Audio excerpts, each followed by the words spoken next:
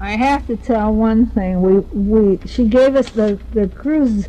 Our cruise director gave us each person a piece of paper today. Not each person, but one about a couple, you know, and then we're supposed to get another couple, which we did. There's 4 of us working on this, and it says, her little piece of paper said, from out of the west came a front. Obviously, it's this big blow. They're talking about the big wind that comes. And we're supposed to make a limerick. Now, I'll tell you, Luther Blunt is the owner of the ship. I explained that before. So here's what our limerick was. We made this up.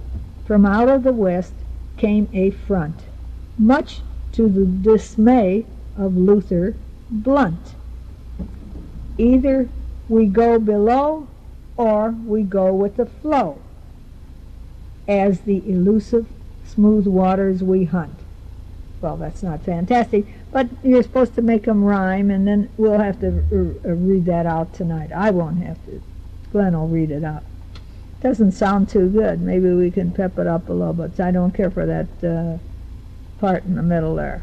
I'll talk to him about that and see what we can do. Well, we had the most beautiful sunset tonight. It was just beautiful. We were eating dinner there and looking, and the sun was going on. God, the colors were fantastic. It's always so nice when it hits the water, and then, oh, it's like whoosh, it's gone right away. We did the limericks. Everybody, not everybody, but groups of 4s and 5s each did a limerick, you know, and it was so cute. Everybody was laughing and laughing because some of them were so funny, and they were all good. And then we had one gentleman who is 90 years old, and he got up and he was saying these special things like Franklin Delano Roosevelt, when he said, we have nothing to fear but fear itself, and he's saying them in the accents that these people have, you know, of Winston Churchill and that. Gee, he did a marvelous job. He did about 20 of them, and it was really great. And what a marvelous memory this man has got at 90 years old. He's just great.